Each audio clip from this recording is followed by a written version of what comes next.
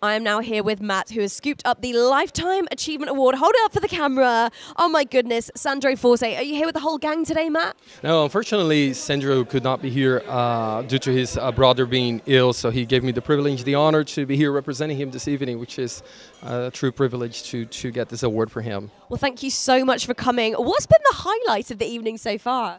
Well, it's one of those nights where we are privileged to be around the best of the best, isn't it? And see our London community getting together and recognizing those that have gone above and beyond and done a phenomenal job. So it's just being among great people is a fantastic opportunity.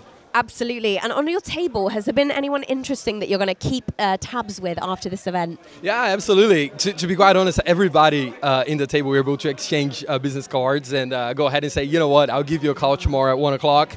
And yeah, I would love to get to know you better, or come to the office for a cup of coffee, that sort of thing. So I think it's one of those events where you can really foster lifelong, relationship with those people around you. So it's a phenomenal opportunity. It truly is. Beautiful. And how will you be celebrating the award this evening? Yeah, absolutely. So, when I spoke with Sandro, he, on his own words, he says his chance to win this was close to none, which certainly he was dead wrong about it. So at the moment I see Sandro tomorrow, I'm sure we'll celebrate big time, and he deserves every inch of this award that he got tonight. He truly does. He's a phenomenal man, and it's a true privilege and honor to know him and work beside him.